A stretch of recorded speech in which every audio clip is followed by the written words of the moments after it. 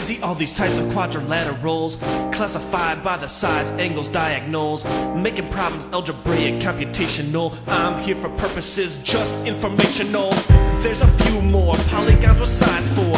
In a cut you got diagonals perpendicular and sides congruent are consecutive. Two pairs, what you think congruent angles?